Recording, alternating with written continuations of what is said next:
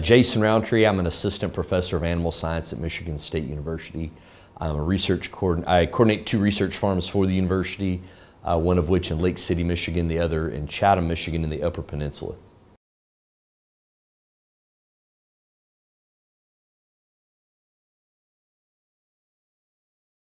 So the opportunity to come to the International Savory Conference and to discuss holistic management and look at the impacts it's making globally is especially important and very, I guess, professionally encouraging to me.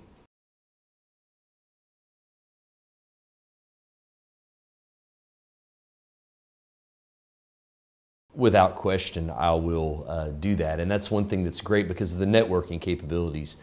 Not only seeing different scientists and different research results, but also more of the practical applied things that I work with from an outreach standpoint.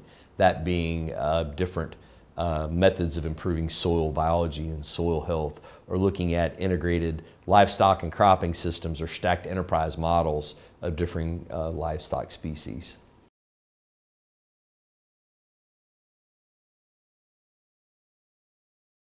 And looking at my career and my goals through a holistic lens, it's really the triple bottom line.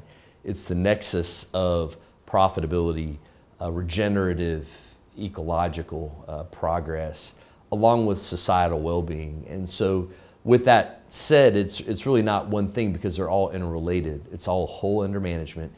And if any of those aspects suffer, then the whole system falls apart. And so for me, it's constantly working towards that triple bottom line.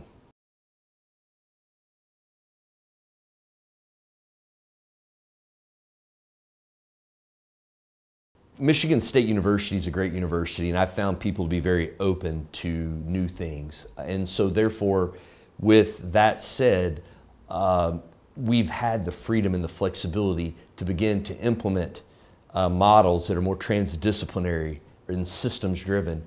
And I find that more faculty are becoming open to that because they're starting to see the impacts of climate change, the impacts of erosion, the impacts on profitability, the fact that we're losing producers in the beef cattle industry right now because of the drought and other things that I believe are without question at least partly man-made, if not more so man-made. And so I believe Michigan State's been very open and aware of that. Now, without question, there's always going to be friction when you talk about new things, but ultimately I think that's what a university's for, and it's about talking about new ideas and trying to implement new things and new research and new demonstration, not only for students, but also for our greater clientele out in the landscape.